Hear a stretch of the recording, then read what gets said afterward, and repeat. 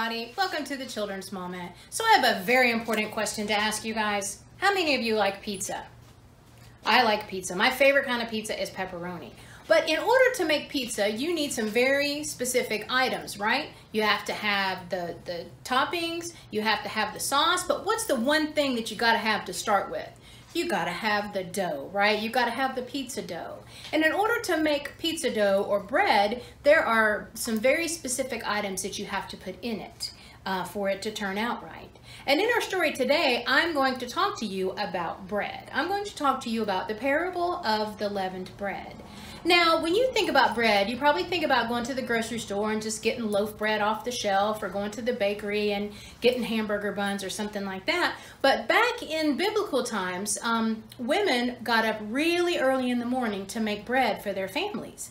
And they would actually get the wheat and they would grind it down really finely to make flour. And they would take flour and then they would take water and they would mix it together. And then there was one more important ingredient that they had to put in it. They had to put yeast in there. The yeast is what would make the bread rise and grow bigger.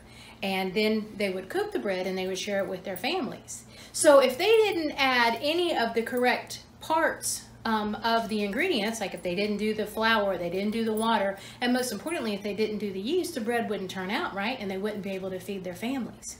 So it was very important that when they made the bread, they followed all the instructions and they made it properly. And they tended to it. They kneaded the bread. Not kneaded like I need you, but like knead it. Like what you do to Play-Doh when you're making something. You squish it with your fingers. That's called kneading. So they would have to knead the dough just properly, put in all the right ingredients, and then they would get this beautiful loaf of bread that they would use to feed their families. Well, in our Christian lives, our faith is a lot like that.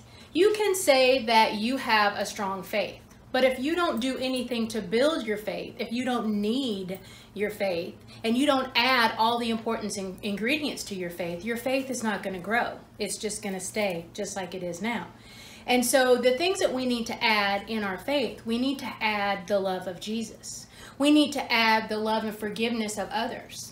We need to add being as much like Jesus as we can be. All those things we need to add into our faith to make it grow. Because that's what we want to do, right? We want to build our faith so that it's so big that we can share it with other people. Just like when the wives and the mothers made the loaf of bread. They wanted it to rise so much that they could bake it and it would feed a lot of people. So, when you are growing your faith, you have to make sure you add all of those things, and you have to do that every day. You can't just feed your faith every now and then and expect it to grow. You have to do it every single day, right? And what are other things you can do? You can read your Bible, you can go to church, or you can watch me online. You can watch Sunday School online, which, just as a reminder, starting September, first weekend of September, we're going to have Sunday School online, so I'll send you more information about that.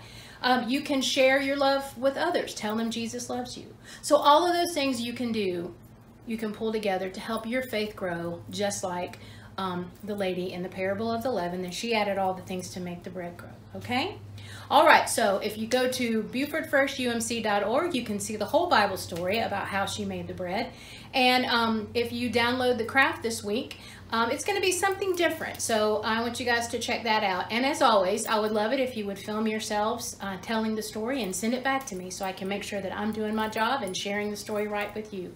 Thank you guys so much. I miss you and I can't wait to see you again. And I hope that you have a truly blessed day. Okay, are y'all ready to pray?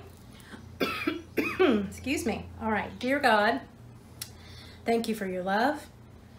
Thank you for your blessings, and help me to share my faith just as they shared the leavened bread. Thank you for all that I have, and in your holy name we pray. Amen. Don't forget, you guys, Jesus loves you and Miss Susan does too. Bye.